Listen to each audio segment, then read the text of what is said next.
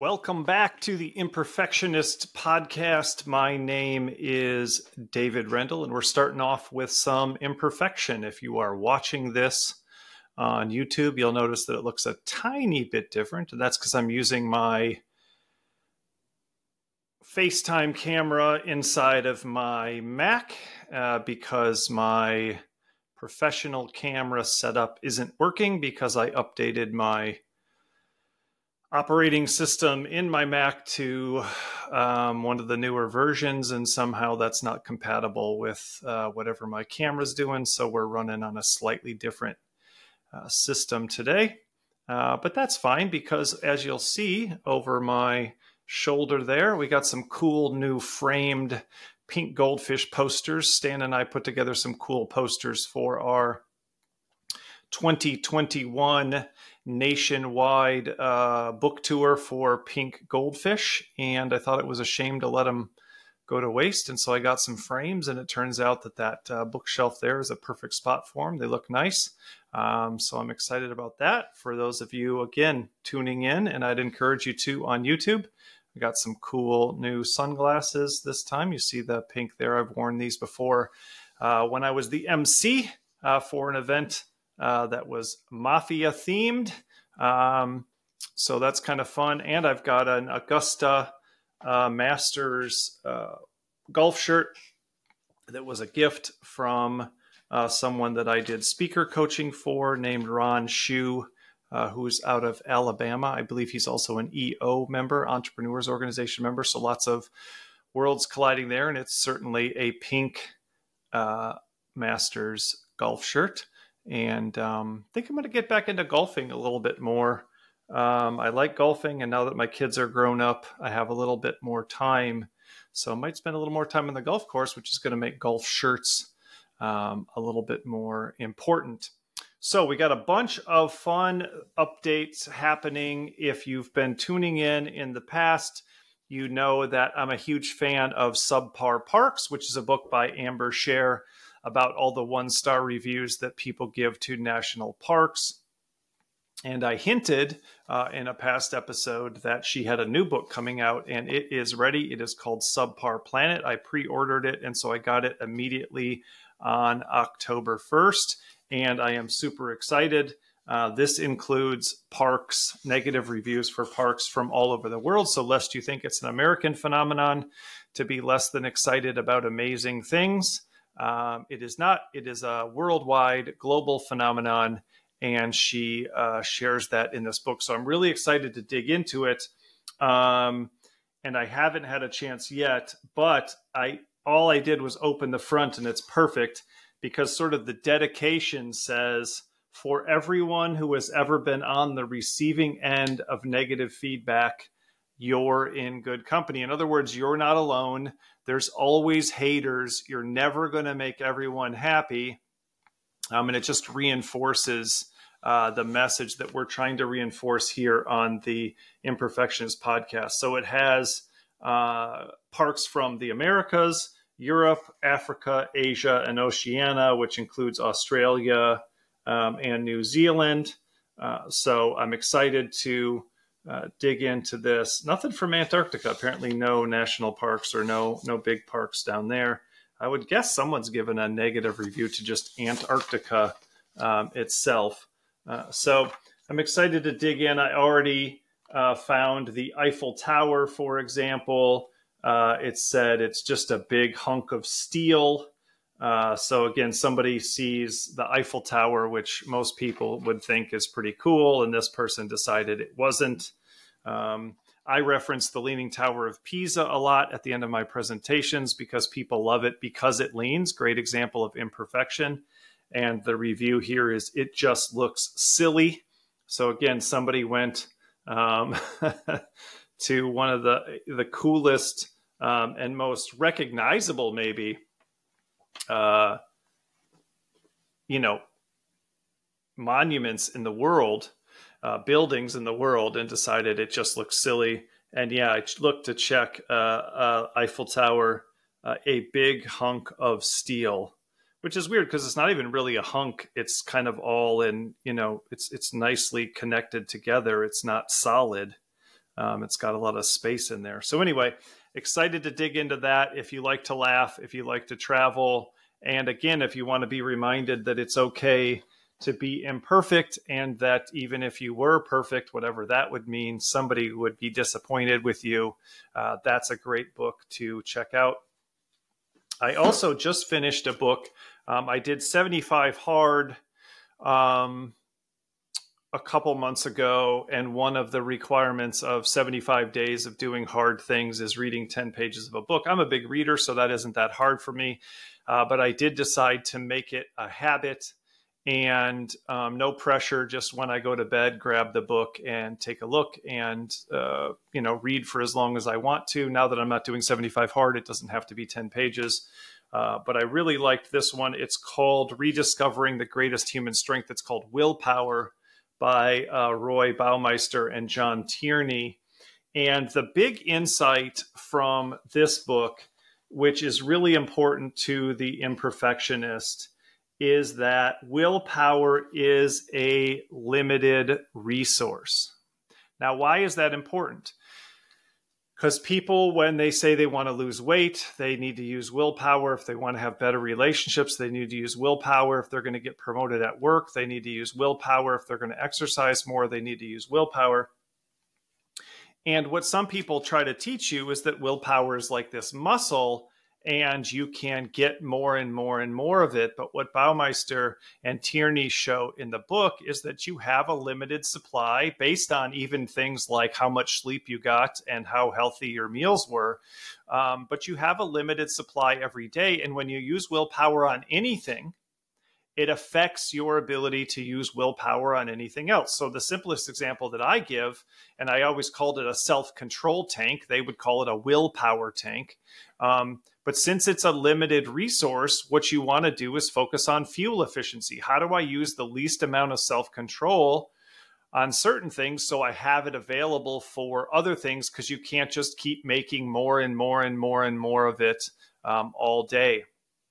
And so this is why acceptance of your weaknesses is so important, because you don't have unlimited willpower to fix everything. And also why alignment is so important, because if you work in a situation that fits you, and like we talked about, potentially actually fills you up instead of emptying you out, then you'll have more self-control left over for those other things that you care about, your relationships, your health, things like that. And the opposite is also true. If you go to work every day and your work sucks the life out of you, that's really what it's doing. That's why we use those terms. That's Baumeister's thing, right? There's a reservoir of self-control. There's a limited amount. There's, as I call it, a self-control tank.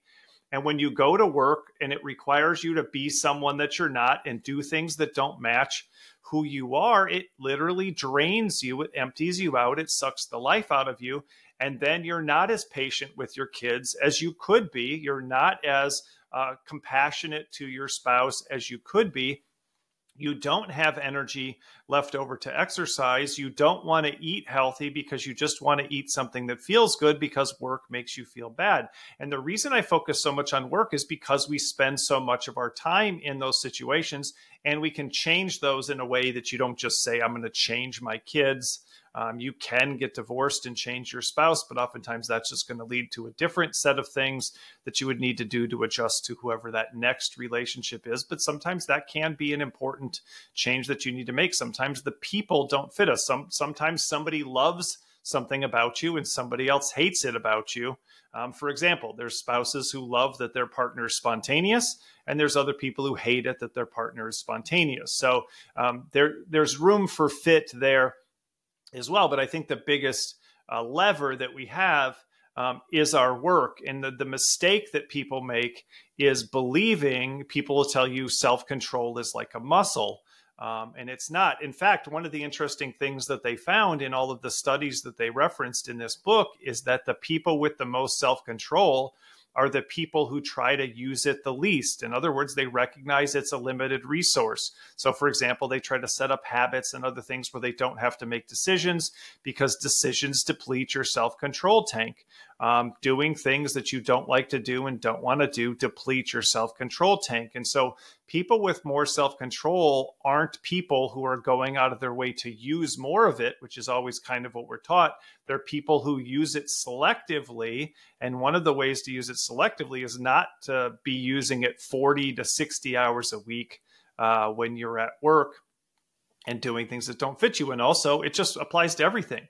If you like taking a comfortable walk outside in the nice weather or on a nature trail, then do that for exercise, because that will fill your self-control tank and make you healthier and will not deplete your self-control tank. Whereas pushing yourself to run or do CrossFit, if those things don't match who you are, won't do that. Take up jujitsu, pick up weightlifting. Start exploring what are things I can do that don't actually require willpower and yet are good for me.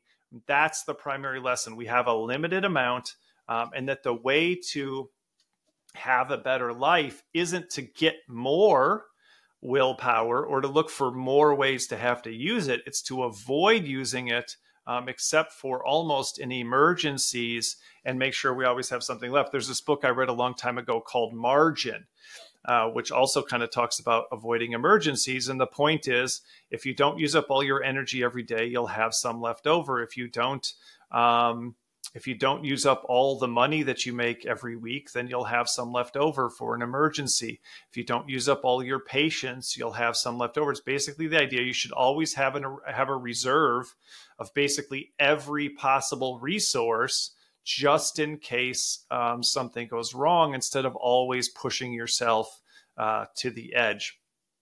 So I guess since we're talking about books, and I'll delve into some of these a little bit deeper in a future episode, but I'm just kind of doing a smorgasbord this time.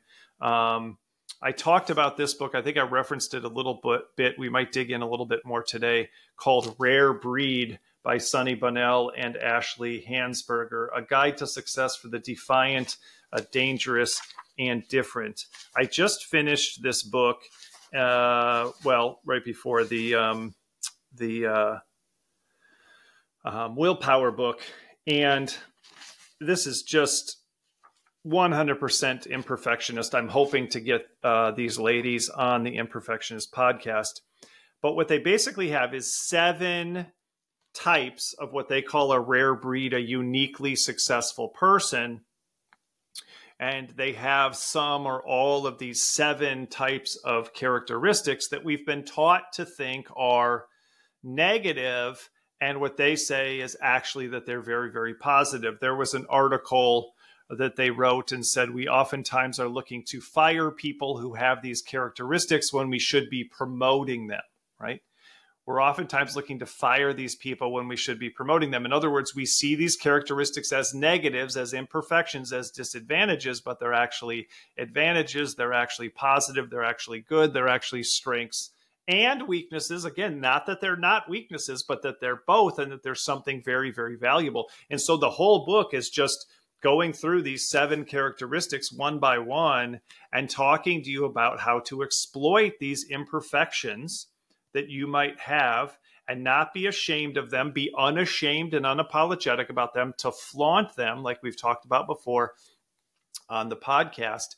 And so I'll go through each of them and maybe we'll dig into them a little bit. The first one is rebellious. So think about that, right? When you're in school, does anybody ever teach you it's good to be rebellious? No, it's bad to rebel. It's good to follow the rules. It's good to do what you're told, all these kinds of things. And so they have, 40 pages, 40 plus pages on the upside of being rebellious. One of my archetypes, one of my defining features for the Amplify assessment is revolutionary rebel. These are people who are trying to change things, trying to improve things, trying to create progress, upsetting the status quo and the way things currently are. And again, I talk about how that's a strength and a weakness at the same time. It has an upside. You shouldn't stop being rebellious. There's ways to be successful because you're rebellious, not even though you're rebellious. So one of them is rebellious. The next one is audacious. Well, oftentimes we say, oh, this person had the audacity to question me or to attempt this thing that seemed unreasonable. And it takes a certain amount of rebellion to do that, because I'm sure if you have audacity, people are telling you to dial it back. So what is audacity? It's sort of an extreme idealism. It's a belief that you can accomplish something that other people can't. So what are people going to tell you? They're going to tell you to be more realistic. So, but let's watch about this for a second.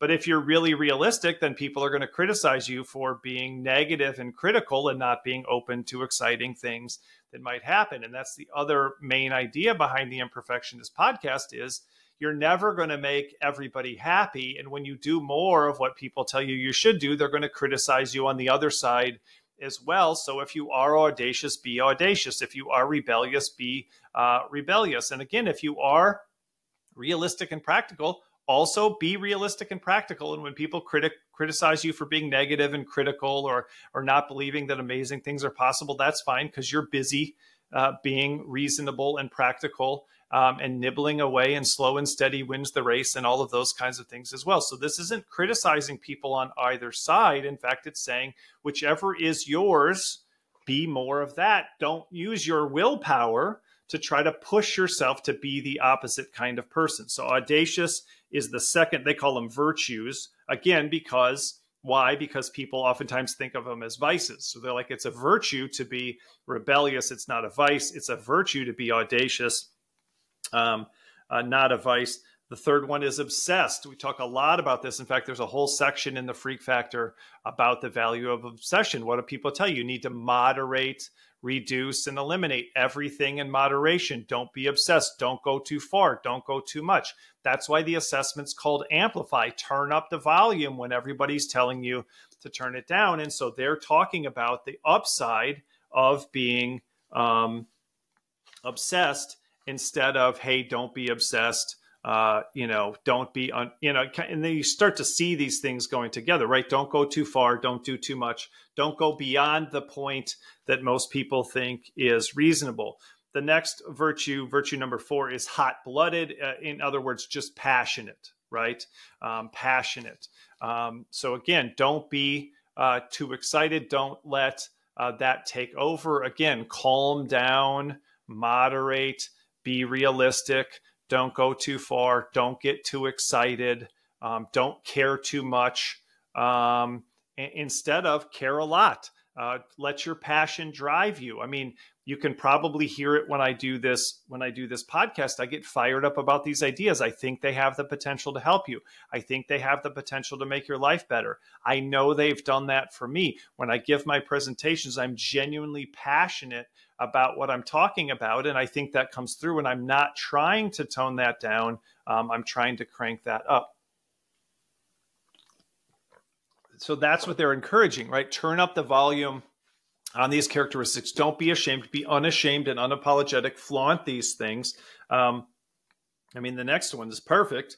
It's just weird. Virtue number 4 is weird instead of normal.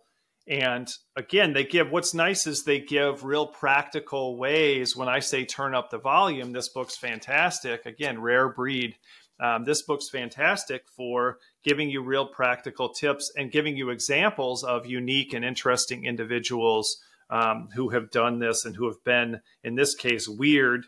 And it's been very, very successful for them. And as you even just look behind me or look at me, and I'm sure that catches some people's attention. And every time I do a call with somebody, every time people meet me for the first time and they see this background, they've got questions. What's going on? What's with all the pink? What's with all the shoes? What's with all that stuff? And that's one of the values of weird. It gets people to ask questions. It gets people interested. It gets people's attention. So if you didn't need any other reason to be weird, it's exactly that it gets people's attention. And that's valuable, especially when you're in a career or in a business that requires people's attention. And certainly my business is one of those businesses. So virtue 5 is weird. Virtue 6 is hypnotic. This is sort of another word for it would be charismatic. The kids are calling it Riz these days. And, they talk about the upside of being a person who can win people over and convince people and motivate people and inspire people. And is there a downside? Have there been leaders over time who've manipulated people and used that manipulation to oppress people? Absolutely. Right? But the characteristic itself isn't a negative, and they spend a lot of time on this, and I think this is worth talking about for a second. Their point is it's how you use it, right? It's how you use it. And again, that goes to alignment. Where are you using it? What's the purpose you're using it for? They talk a lot about the importance of purpose and vision, trying to make the world a better place, using these characteristics to help and not to hurt. So again, it isn't the characteristic itself. For example, I'm in eastern North Carolina. I'm about an hour east of Raleigh, but 4 hours west of me is western North Carolina, Asheville, which you've been seeing in the news because we just had a hurricane, Helene, come through and just devastate that area. And one of the things that people love to criticize is social media. Social media is ruining kids' lives and it's ruining America, all these kinds of things. Social media isn't a good or a bad thing. The question is, how do you use it? And during and in the aftermath of this hurricane, social media is enabling people to communicate with people they wouldn't otherwise be able to communicate with. It's enabling people to post needs and see that people have needs. I mean, one guy saw on social media that people needed stuff. He was down in South Carolina. He jumped in his helicopter, who has a helicopter that he uses, I think, for some kind of work that he does. And he put his son in the helicopter and they went up and started rescuing people from places where they were stranded with no water and no power and maybe no home anymore and no way to get out other than through the air. He wouldn't have been able to do that without social media. He wouldn't be able to find out about that on television or on the radio. Social media isn't good. It's not bad. It can be used for good and it can be used for bad. The internet's the same way. People use it for bad things every day. People use it for good things every day. So it gets us thinking not about the characteristic itself. It gets us thinking about how do you choose to use it. And so when I'm talking about alignment and finding the right fit and using these characteristics as strengths and not weaknesses, I'm not minimizing the potential downside. What I'm saying is you can use it for, good instead of evil, for positive instead of negative purposes. And that really does have a lot to do with how people perceive it. And so hypnotic is the sixth one, which again is basically charismatic. So they talk about the value of that. And then the last one is emotional. Virtue number 7 is emotional, which is like sensitive. And again, we've talked about this in the past. There's a whole book by Jen Granneman that I would encourage you to check out called Sensitive if you are sensitive or have a loved one who is sensitive. But sensitive is vulnerable. Sensitive is emotional. And so we think of those as negatives and you got to toughen up and have a thicker skin. You've heard me talk about that before. And their point in Rare Breed is that you don't. That there's huge value to be sensitive, to being open and compassionate. In fact, that's something that you're seeing right now in Western North Carolina. The people who are sensitive to the needs of those who've been hurt, and it's not just in Western North Carolina, in Eastern Tennessee, down in Florida near the Panhandle and along the western side of Florida on the Gulf Coast.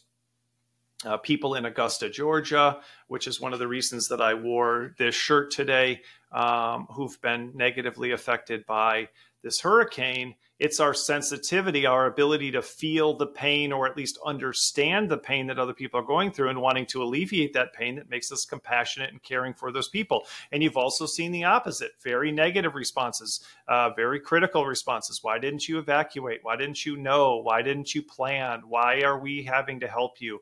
Why couldn't you have done something better? Which is ridiculous in this situation. Hurricanes, nobody evacuates for hurricanes hundreds of miles inland, which is where these places are.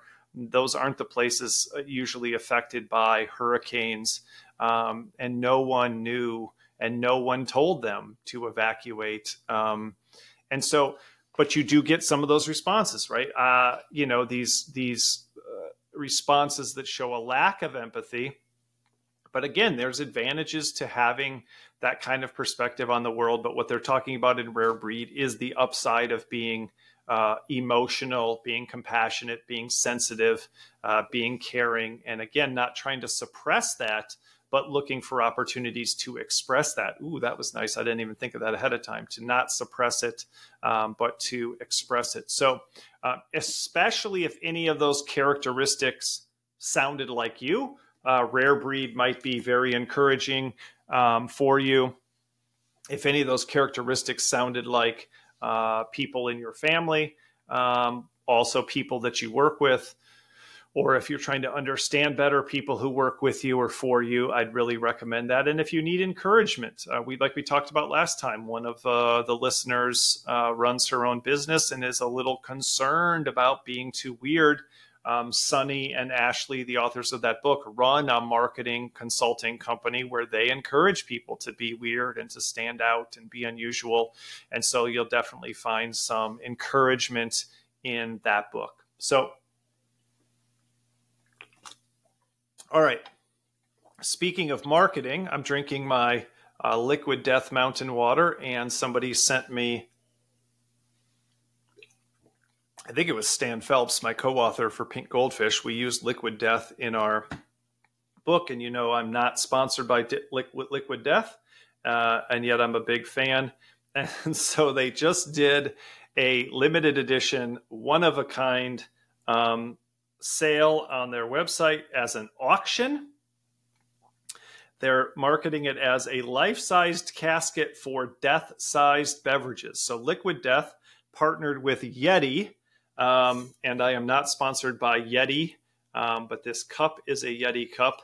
I think I got it at an event one time. You know, they have those swag kind of giveaways at some kind of event, and I put fun stickers on it. I used this for 75 Hard. One of the requirements of 75 Hard is drinking a gallon of water every day, and this cup was perfect for that because it's 26 ounces, which means that if you drink 5 of those, you've drunk 130 ounces, and 128 ounces is a gallon. So I just knew I needed to fill this up and drink this 5 times a day. So Liquid Death partnered with Yeti on this casket cooler. And so it's big and white, and it looks exactly like, I'll zoom in there. It looks exactly like a casket. And basically it has 2 kind of cooler units inside of it, and can be lifted up either one side or the other side, just like a casket. You can lift up the top part where the person's head would be, or the bottom part where their feet would be. You don't have to open it all at once. It looks exactly like a casket, and but inside it's a Yeti cooler. It holds, how much does it hold? 378 12-ounce cans, or 252 19.2 ounce cans. That's the tall boy, these big cans here. And so they did an auction. They got 810 bids, and the Liquid Death casket went for $68,200. So again, another unique, very unusual, one-of-a-kind promotion and sale. They made $68,000, but also they got people talking about their product and their marketing, and got people sharing things with other people. So again, really playing into that death thing, which again, there's literally something called Life Water. There's stuff called Smart Water. They do the total opposite, Liquid Death. And I love just everything about it, including the front part, a life-sized casket for death-sized beverages. So that's the other thing. This is not a model. This is not a miniature. This is a full-sized, life-sized casket for Liquid Death. So just hilarious. I love it. They just keep it coming, and that's why I love Liquid Death mountain water. So another one that got sent to me was, I think it got sent to me on Instagram from, I think, my friend Keith. And there's an interesting, if you know anything about baseball, there's a very successful baseball player called Shohei Ohtani. And he hit a home run in a game. And you know that baseball stadiums on the inside are just covered in all of these advertisements and electronic signs.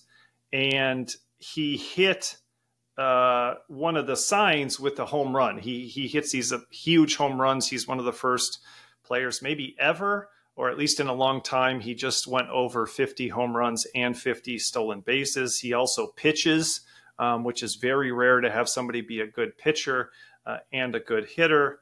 And so he's very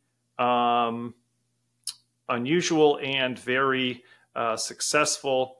And so he hit a home run, and it hit this LED display that was advertising Coors Light, and it knocked out the top left-hand corner of the display and made it go black. And so he damaged it, right? He damaged it. He created an imperfection in that sign. And so Coors Light, could have responded in the normal way, and the stadium could have as well, in just fixing that little spot. But what Coors Light decided to do was start selling cans of Coors Light that had a little black square on the can by the logo, in the same way that he damaged that particular sign. In other words, they turned an imperfection into an advertisement. In the book, and I think we've talked about this in the past, that's called Wabi Sabi, intentional imperfection. When he broke that sign, that wasn't an intentional imperfection, but they decided to flaunt it, be unashamed and unapologetic, use it as a discussion point, and recognize that imperfection is sort of attractive and interesting to people.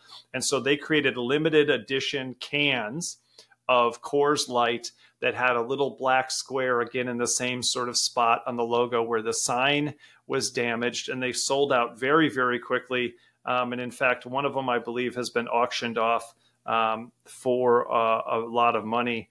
And so that was a cool thing that they did, that, again, they say here that a sharp Canadian ad agency, Rethink, which works for Molson Coors, saw an opportunity rather than a problem. A lights out campaign, they called it, was built around the dead pixels on the board, including billboard ads that built in the black square, and even commemorative can that included the blotch, right?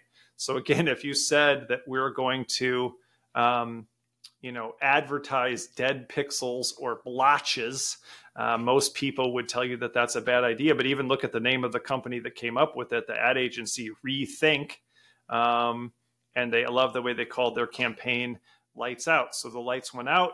Obviously, you'd think it's time to turn the lights back on. And they said, what if we did something with this? And the campaign went viral. In fact, here's how valuable this was. So sometimes people say, like, okay, Dave, this is cute and this is funny, but like, does it work or does it pay off? And we've talked about this before, but here's how much it paid off. Shohei Ohtani is from Japan, and he is, he's super famous here. He's even more famous in Japan. And the campaign went so viral that it increased the demand in the Japanese market for Coors Light. In fact, it almost hints that maybe it wasn't really being sold, or certainly wasn't very available there. And now there's huge demand for Coors Light because it's got this connection with this national sports hero. So again, rethink imperfection and look for opportunities to flaunt what looks like a weakness. And again, it was actual physical damage. The lights were supposed to be on and they were out. The billboard was supposed to be perfect and it was imperfect. And then they deliberately, right, that was unintentional, but they highlighted it. They illuminated imperfection. That's phase one of Pink Goldfish and Freak Factor, but specifically with businesses. But then they didn't just illuminate that one imperfection. They left that billboard damaged. Then they also started creating intentionally imperfect billboards and intentionally imperfect cans, and actually opened up an entirely new market for themselves, and also got a lot of attention for a brand that would otherwise just be, it's one of the big beers, Bud Light, Coors Light, Miller Lite. It's not an IPA or some cool something on draft or something that people tend to be talking about. And they got people talking about it because imperfection is interesting, right? Imperfection is interesting. And a lot of innovations start off looking like imperfections, looking like mistakes, looking like weaknesses. So Subpar Planet, check it out. Willpower, check it out. Rare Breed, check it out. You can tell I'm a reader. That's one of my things. One of my strengths, like I said on the Strengths Finder, is input. We got the Coffin cooler from Liquid Death. We got the Coors Light.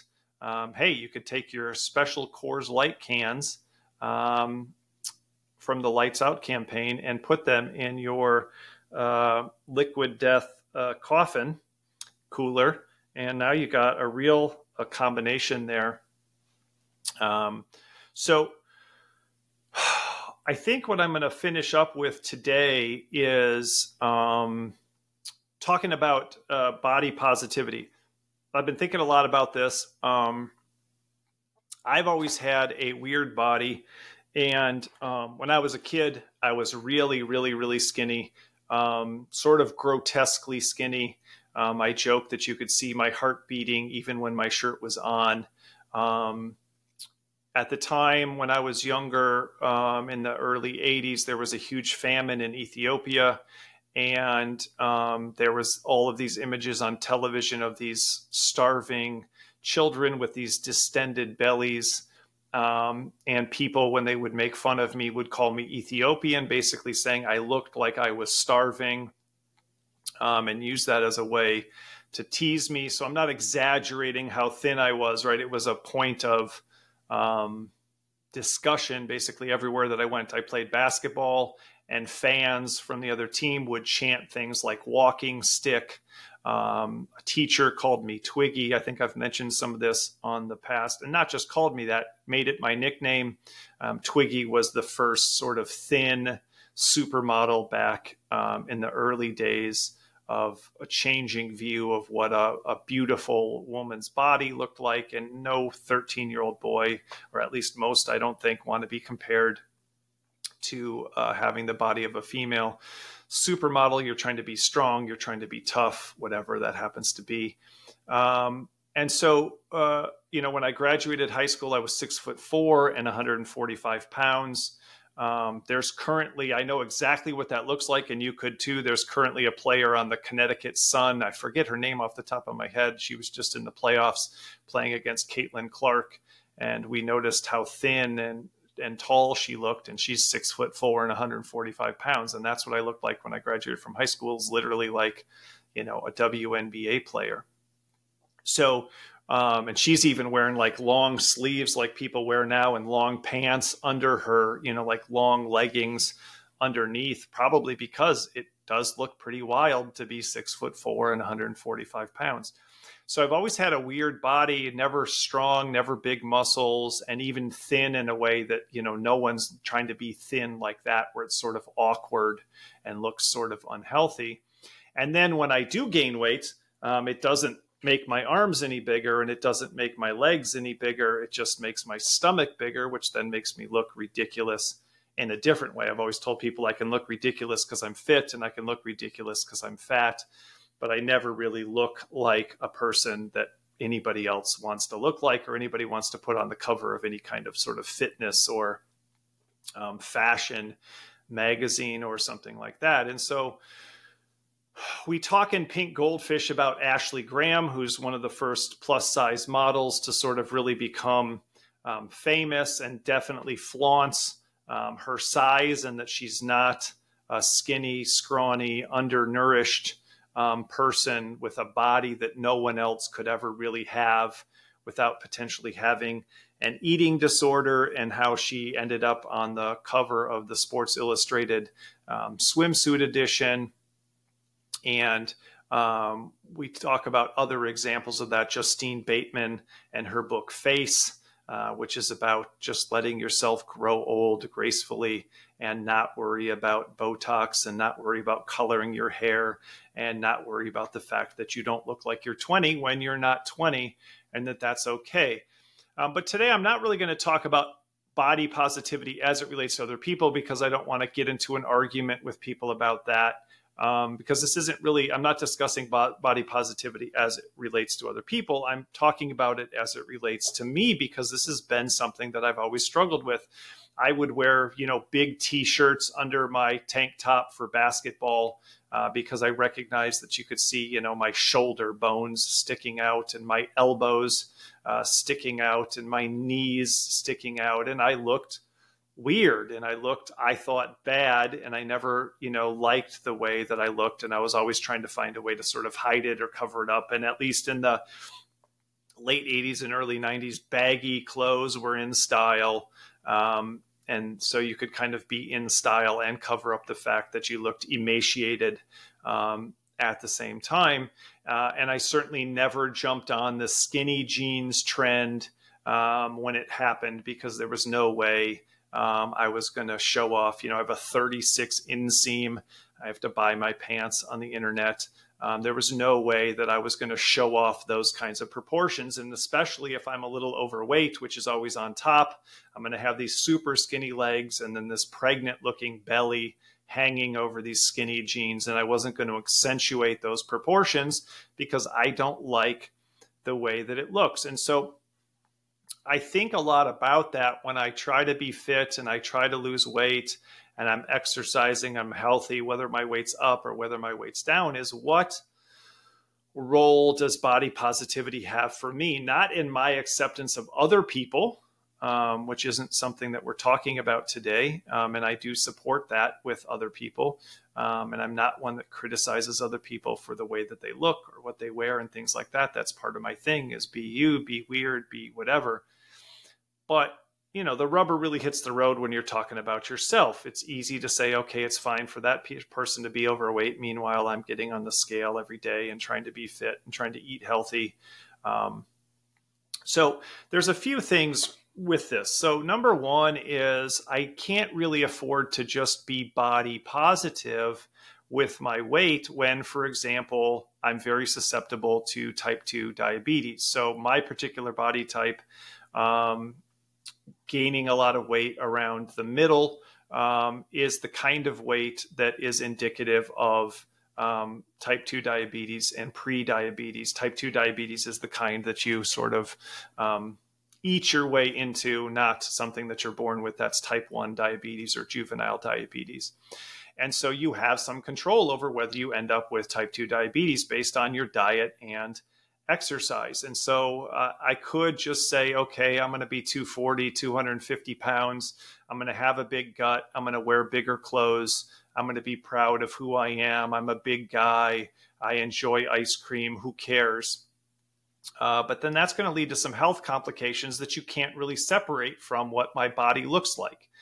If I'm exercising and eating healthy, I'm not only going to have a smaller stomach, and look a little bit nicer in the clothes that I wear, I'm going to avoid type 2 diabetes. And that was actually one of the big drivers behind me trying to get fit about 10 years ago, was realizing I was at a point in life where my dad got type 2 diabetes, and I have the same body type he has. He's got thin arms and thin legs. And when he's fit, he has a flat-ish stomach. I mean, even when we're fit, we still have a stomach. Even when I was 6'4", 145 pounds, I never had abs. I never had a flat stomach.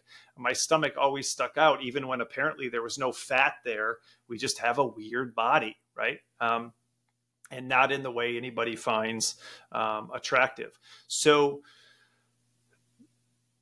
I think I have to acknowledge, and I'm not going to get into whether other people should or not, but I have to acknowledge that weight does have an impact, and eating does have an impact, and fat does have an impact on our health. One of my goals is related to my heart rate. And when you have a lower heart rate, it's indicative of a better health. And when you have a higher heart rate, it's indicative of worse health. And carrying around extra weight for me makes me feel worse. It's harder to climb the stairs. It's harder to walk around.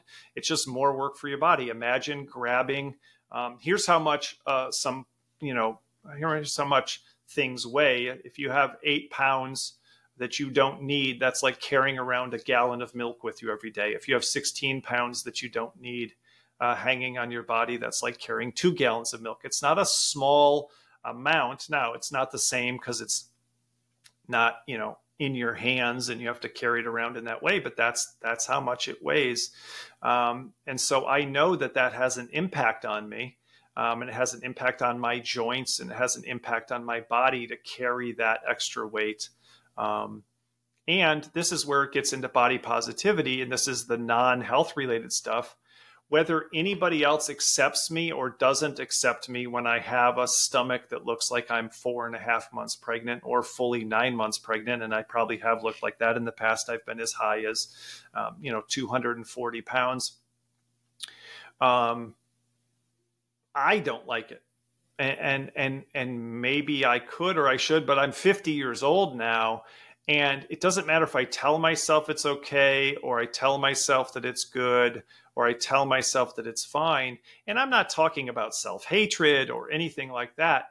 This is a preference. I prefer to look fit. I prefer to look healthy. I prefer that my stomach doesn't stick out over the waistband of my pants. I prefer to have a body that doesn't look disproportionate. And again, when I gain weight, it's all in my stomach. And so my body starts to look sort of lopsided. My arms and my head and my legs don't match my middle and my hips and my stomach. And I don't like the way that looks. I don't like feeling like I'm wearing a pregnancy suit or a fat suit.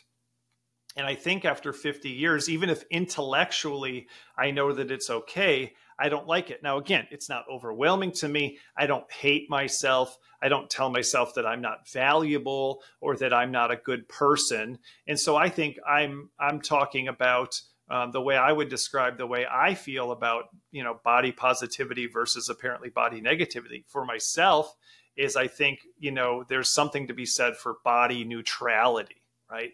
I'm sort of neutral about my body. I don't love it, but I don't hate it. Part of what I talk about in the Freak Factor is acceptance. And I think at some point we have body types. You're going to gain weight where you gain weight, and you're going to lose weight where you're going to lose weight, and you don't control that in the way that everybody thinks they do. And I pay a lot of attention to this. There's incredibly fit looking NFL players, for example. DK Metcalf is a great example. You can Google him if you want to. He looks like he was sculpted by God himself.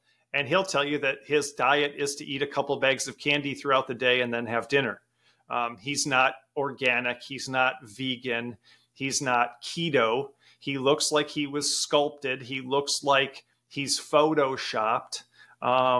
He looks like the ideal specimen of athleticism and masculinity, and yet he doesn't care about or worry about what he puts into his body because he's got a different body than a lot of other people do. And there's a lot of genetics related to that, just like personality.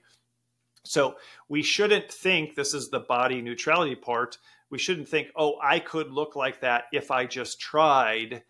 It would be almost impossible for me to look like that. And even if I tried, it would take way more effort because, like I said, he's not putting almost any effort into that body, and yet he has that body. I had a friend like that in college basketball. He would eat whatever he wanted. He never really lifted weights, and yet he looked like he lifted weights all the time. He didn't try hard in practice, but it looked like he was trying the hardest if you looked at the way that he was built. And so I don't hate myself. I don't hate the way I look. I don't beat myself up for it. It doesn't affect sort of like my happiness.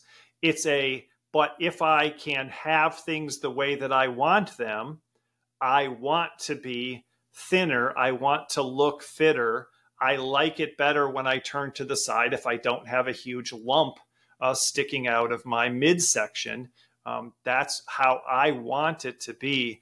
And so I think there's room in my mind for body neutrality. I don't need other people to love big guts. I don't need other people to encourage me to be overweight. I don't need other people to encourage me that looks fine. I don't like it. But I also don't care if somebody else, I tell a joke in one of my speeches about how my daughter, when she was 2, asked me if I had a baby in there. I'm not negative about it, and I don't beat myself up about it. I'm just sort of accepting of it. But I'm consistently trying to do something about it and have greater or less success with that. And when I have more success, I do like it more and I feel better about the way that I look. I don't know if that means I feel better about myself, but I feel better about the way I look. And I think in sort of an objective way, it looks better than it looks when I'm not fit. And so that's where it's really not kind of that traditional, body positivity. The other thing I've been thinking about with that is, though, that we need to be able to isolate things, right? So we talk about body positivity or body shaming, I guess, is the body negativity side. And so I'm definitely not, and I never shame myself for it. But I think we talk about it in terms of the whole body when maybe it should be, for me, it's isolated. I've never been ashamed of my arms or my legs. And in fact, I've been thinking about that. My legs have done some amazing things. They've taken me through 6 Ironmans. They've taken me on 100-mile running races. They've helped me accomplish all sorts of ultra marathons. My legs are really something to be proud of. They're still thin, but they're muscular, and I have strong calves, and I have strong quads, and I have strong hamstrings, pretty much no butt to speak of. That's another part of my body type. But my legs can do, right? So this is another thing, not focused on what my body looks like, but can I be more focused on what my body can do for me? Can I be proud of my legs and yet still frustrated with the size of my stomach, right? So I think part of this, for me, I can be happy with the way some parts of my body are performing for me, and then less happy with, where other parts are, and then try to, for example, strengthen those things. So for example, I can't do a pull-up. One of my goals for turning 50, and I'm about to turn 51, which I haven't achieved yet, is trying to get to the point of being able to do 5 pull-ups. And I still, to this point, can't do any. And there's a variety of reasons for that. But I'm getting closer. And so I don't have that kind of strength. And plus, when you're very, very tall, it takes a lot more muscle. And when you're bigger, it takes a lot more muscle to do those kinds of things. And so I'm trying to develop those things that I can to make my body be able to do the things that I wanted to do, so that as I get older, I can get up off the floor. I can play with my grandkids. I can pick my grandkids up off the floor, so I don't become, I don't have a hard time, going to the bathroom and getting in and out of cars and carrying groceries. I'm starting to think about that long-term fitness, that long-term health. And so I think part of body positivity can be about what can my body do for me, not what does my body look like. Now, again, I think it can be hard to separate those two things because my body will do less for me when it's bigger, because it puts a lot more strain on my body to be bigger.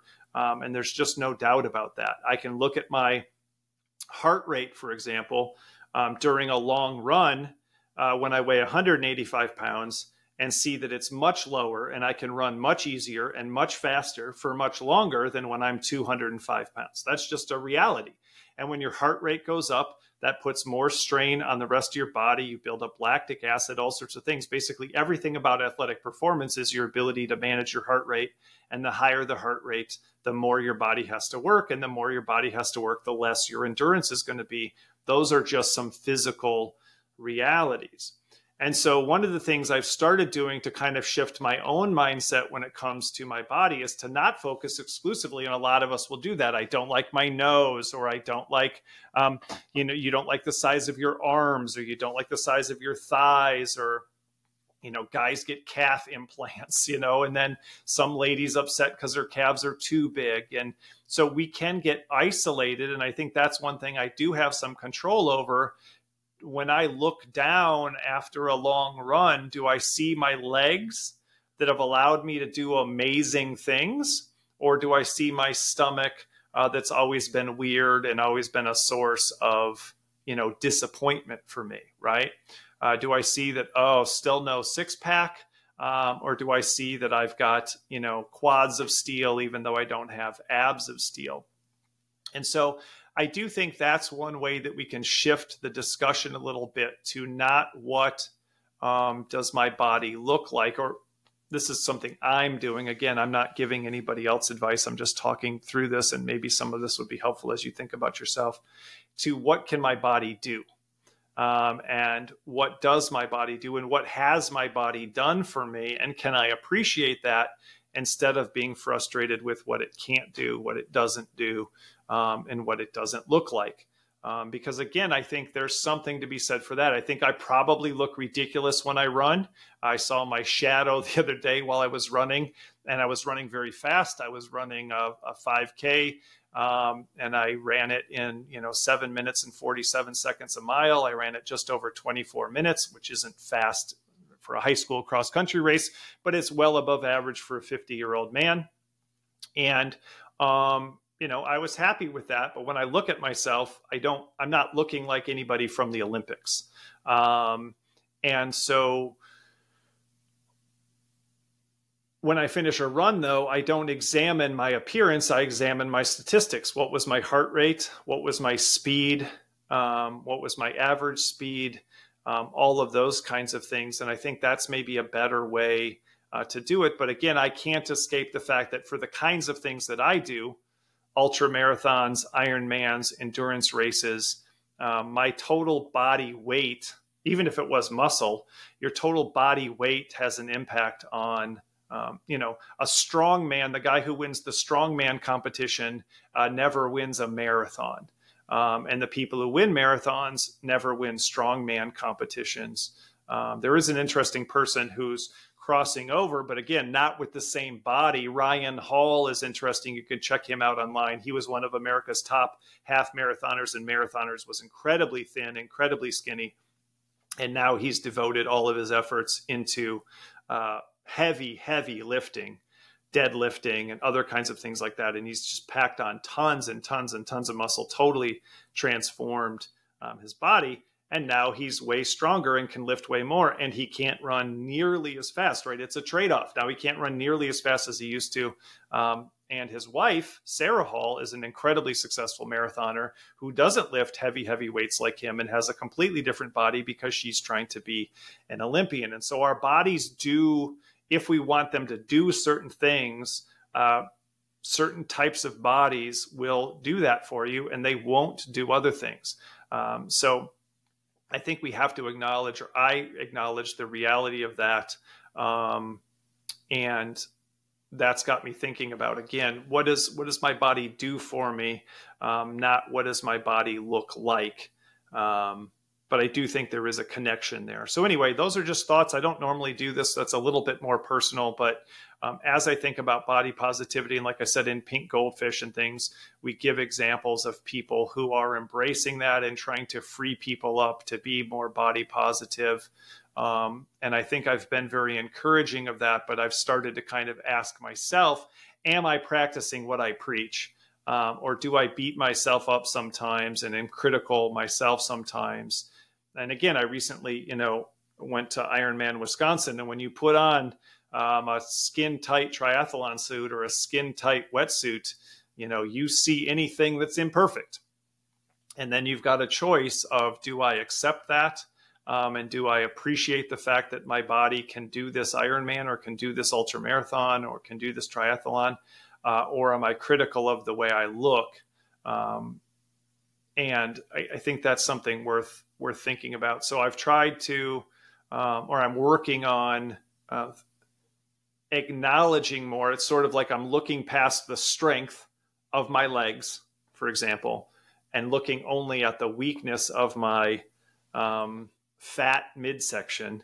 And so I'm trying to intellectually, at least in the beginning, focus on the reality of my legs, the strength of my legs, what my legs can do, the sleekness of my legs, which again is what looks so weird in opposition to the pudginess of my stomach, and see if that doesn't start to change the way I feel, not so much the way I think, right, but the way I feel about the way my body looks. So just some thoughts on body positivity from a weird looking 50-year-old man.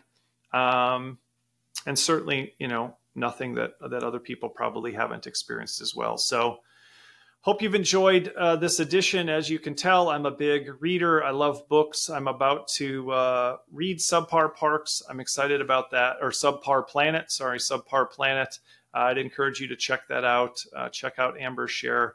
That book just came out. Check out Liquid Death Mountain Water. Still not sponsored by Liquid Death Mountain Water. And still not sponsored by Yeti. And we are demonstrating some imperfection here on the podcast with, not being able to use my nice, fancy, high quality camera for this episode, using just my FaceTime camera in my computer instead, because in trying to be conscientious with operating system updates, it looks like I've somehow ruined something. So I hope you've enjoyed this episode of the Imperfectionist Podcast. I am still David Rendell. I'm still not sponsored by Liquid Death, still not sponsored by Yeti, but I'm imperfect and proud of it. I will see you next time on the Imperfectionist Podcast.